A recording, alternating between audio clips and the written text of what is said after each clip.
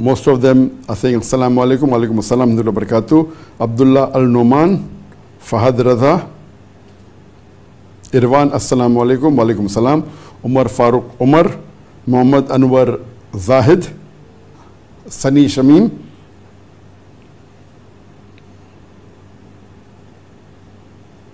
Suleiman Shamsuddin,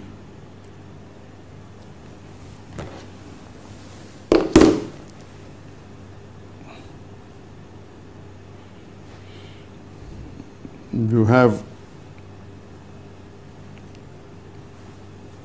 on the YouTube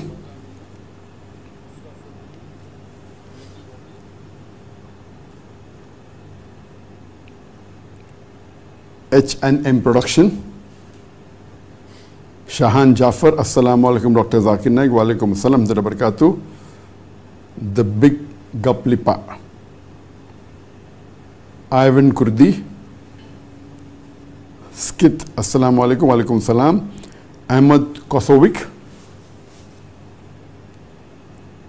I am a servant of Allah, Assalamu alaikum, wa alaikum assalam. Ina, Geo Rage, Assalamu alaikum brother, wa alaikum assalam. Mak Kamran, I am Kamran from Pakistan, Assalamu alaikum, wa alaikum assalam.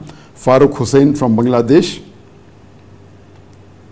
Ran 1Z, Assalamu alaikum brother, wa alaikum salam.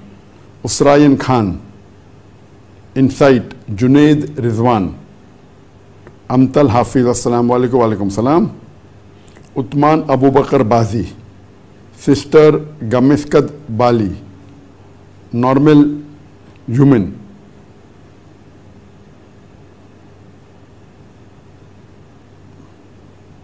Mystery Historian, Bia Bia, Assalamu alaikum, wa alaikum assalam. Sunstar, Muhammad Ismail, how to ask questions. Best is on the WhatsApp, as I mentioned earlier. Amtal Hafiz, Assalamu alaikum, wa alaikum salam. I am from Pakistan. Muntazir Ahmad,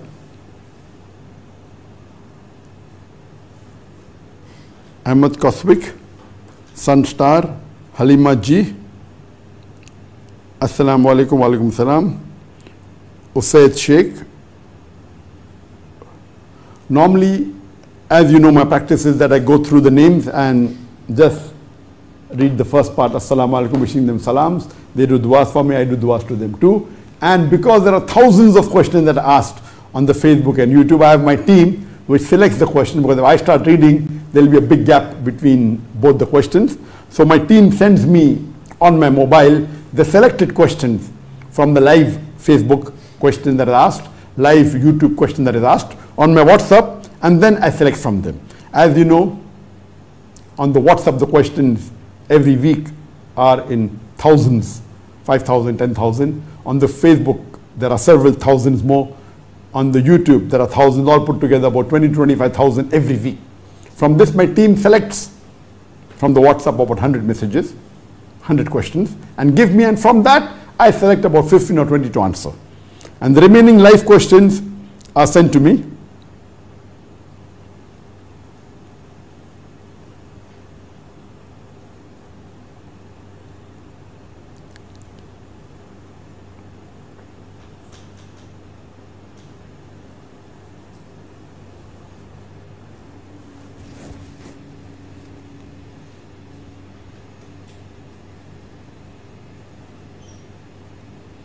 Question posed from the YouTube from Skype, SCYTHE. Assalamu alaikum, doctor. Wa alaikum assalam wa barakatuh. My question is that, is wearing chain silver and silver ring haram in Islam? As far as wearing a silver ring or a silver chain, it's not prohibited. What is prohibited by a prophet is wearing of a gold chain. So wearing a gold chain for the men is prohibited, not for the women. And for the men, wearing silver, it is permitted. It doesn't come in the haram category. Whether you wear a chain or whether you wear a ring, it's permitted. But wearing gold, there's a clear-cut hadith that for the men, gold and silk is prohibited. For the women, it's permitted. For the men, wearing of gold and silk is prohibited. Hope that answers the question. We continue with the questions posed on the WhatsApp. The third question on the WhatsApp is, Assalamu alaikum wa rahmatullahi wa barakatuh. Wa alaikum assalam wa rahmatullahi wa barakatuh. How are you? Alhamdulillah, I'm fine. My name is Abdul Sami. I'm a student. I live in Dhaka, Bangladesh. Alhamdulillah, I have learnt a lot from you. MashaAllah. My question is, what is the difference between a da'i and a scholar? I mean, as you have so much knowledge by the blessings of Allah, why don't you become a scholar?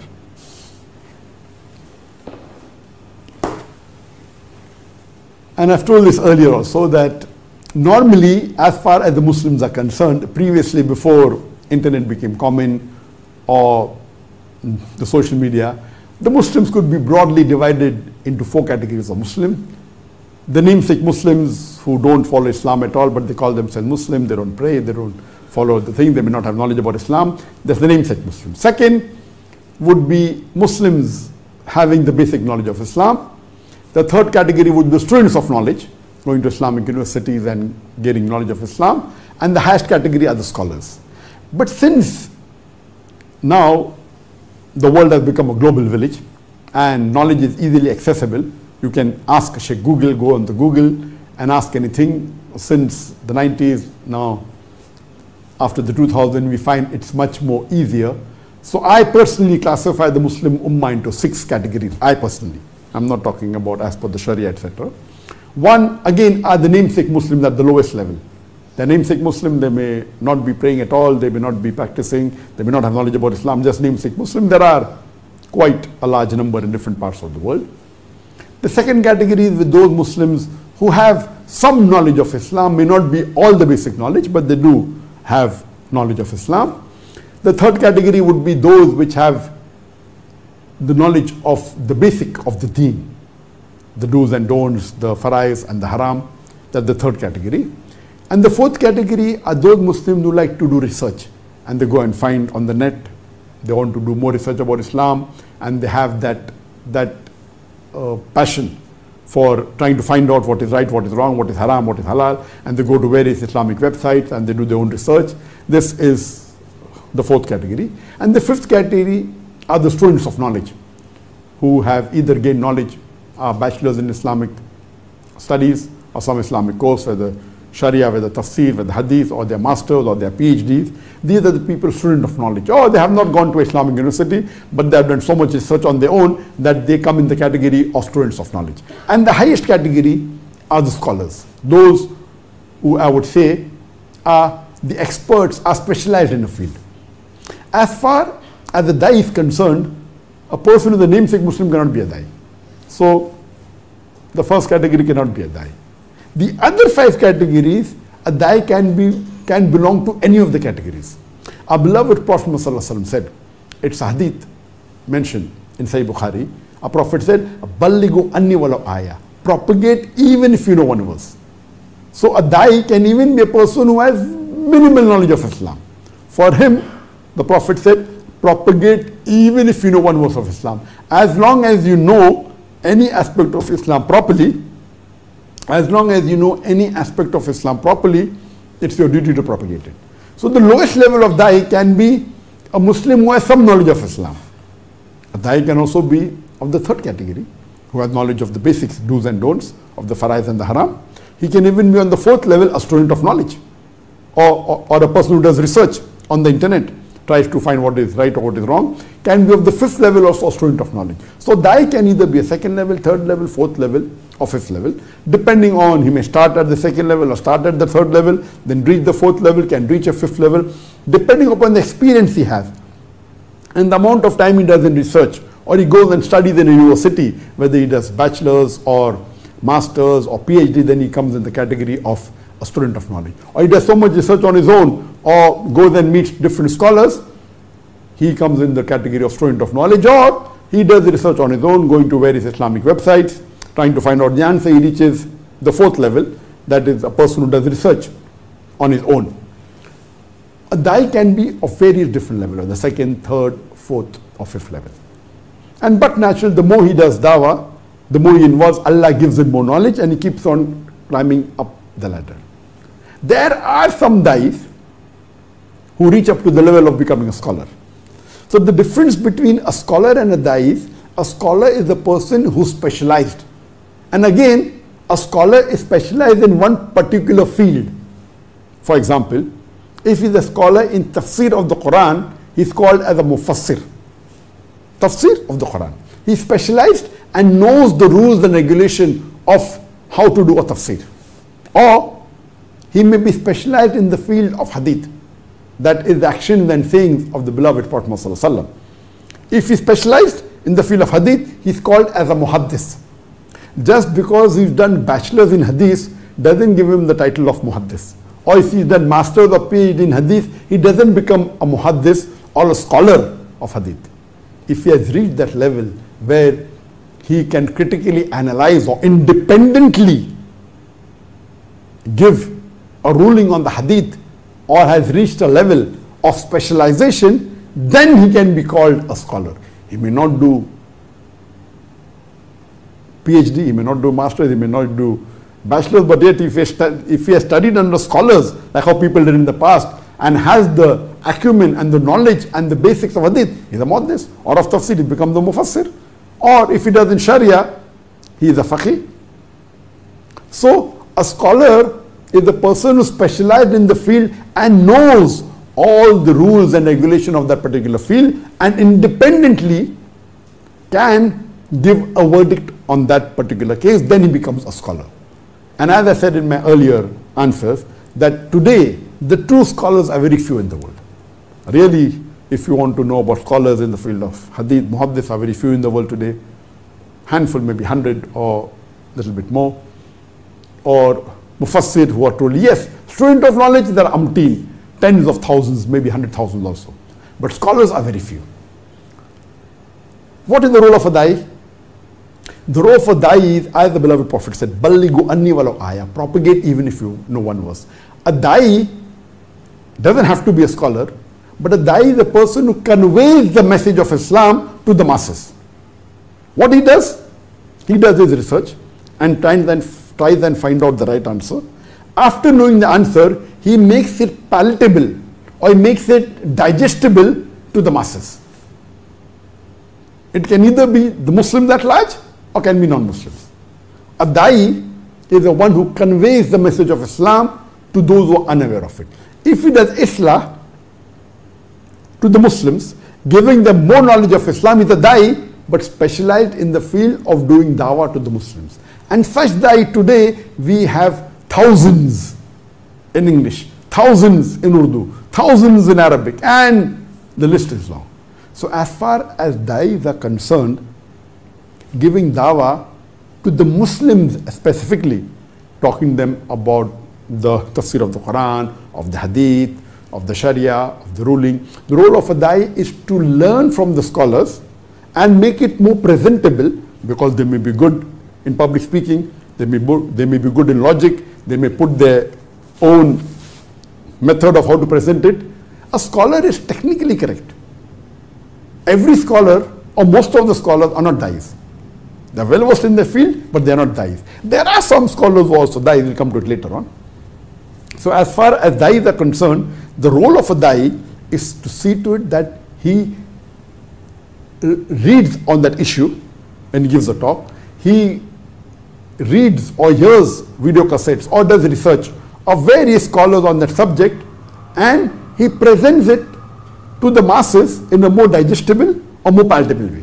So a dai may be more well known to the world than a scholar, and people differ who is higher, a scholar or a dai, and I said that both are equally, mashallah, Allah has rewarded both. But as Allah says in the Quran, in Surah Fussilat, chapter number 41, verse number 33, the ayah I started my talk with, Allah says that وَمَنْ أَحْسَنُ قَوْلًا مِمَّنْ دَعَا إِلَى اللَّهِ وَعَمِلَ صَالِحًا وَقَالَ إِنَّنِي مِنَ الْمُسْلِمِينَ. Who is better in speech than one who invites to the way of thy Lord, works righteousness, and says that I'm Muslim. So based on this verse of the Quran, Allah says the best profession is of a dai. And of course, the best example is the beloved Prophet ﷺ. You are the messenger of Allah subhanahu wa ta'ala. And the role of a messenger is to convey the message. His knowledge, of course, came from Allah subhanahu wa ta'ala. All the religious knowledge that he got came from Allah. And he was the best of the messengers. And then in our ummah today, then we have the Khulafa Rashidin, then we have the Sahaba. Then I gave this in detail in my earlier answer, that who should we refer to in terms of Islam.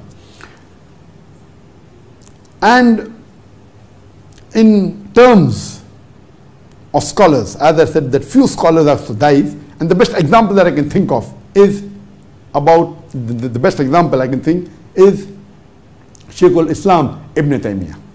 Shaykh al-Islam Ibn Taymiyyah was a scholar in various subjects.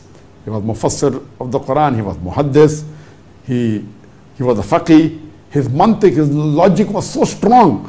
He was a da'i, he was an expert in comparative religion also. So he is one of the few scholars who is also called as a mujaddid of Islam.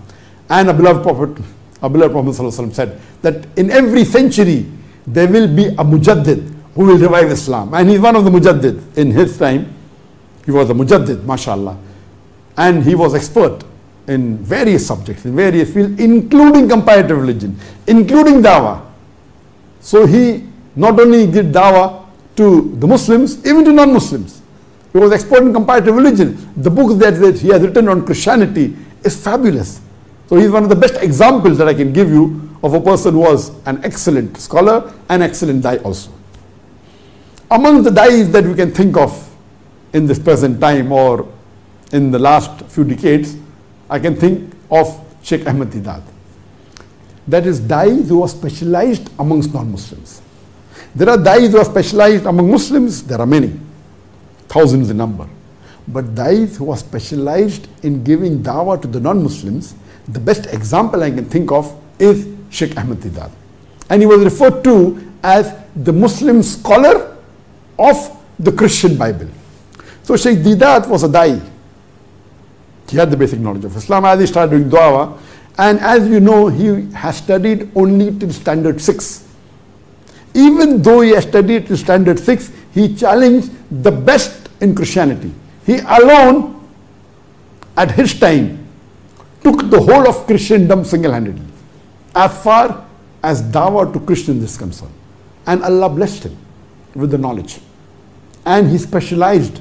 He was a salesman, an uneducated person. Hardly he passed only standard 6, but with Allah's help, he became a stalwart, the best, I would say, in the field of dawah, so much so that he got the King Faisal Award in the service of Islam. And alhamdulillah, the amount, so I would say he was a da'i. He had the basic knowledge of the Quran, of other aspects of Islam, but as far as comparative religion, as far as Christianity is concerned, I would call him a da'i as well as a scholar of the Bible. I don't know of any Muslim at his time who could convince a Christian or could debate with a Christian as much as what he could do. And Allah blessed him. So Sheikh Ahmad Deedat is one of the best da'is that I know at his time. That's in the 80s and in the 90s. And he was also a scholar of Christianity. A da'i, a scholar of Christianity. Now you ask me the question that I am a da'i, I have knowledge. I am a da'i, yes, you are right. I have knowledge. I always say, the more you know, the more you realize that you don't know. The more you know, the more you realize that you don't know. When you start doing that, you say, okay, fine, you read the Quran, alhamdulillah, understand Islam. Oh, Quran, oh, there are so many tafasir, oh, Ibn Qasir, oh, Qurtubi, and so on and so forth. Hadith, okay, read Bukhari, no, Bukhari, Muslim. And the more you know, the more you realize that you don't know. Alhamdulillah, Allah blessed me that I was in the medical field in the second year of my medical college when I met Sheikh Ahmad Deedat in 1987. And he was the person who was instrumental in changing me from a doctor of a body to doctor of a soul. And Sheikh Ahmad Deedat gave it on a platter. As far as Christianity is concerned,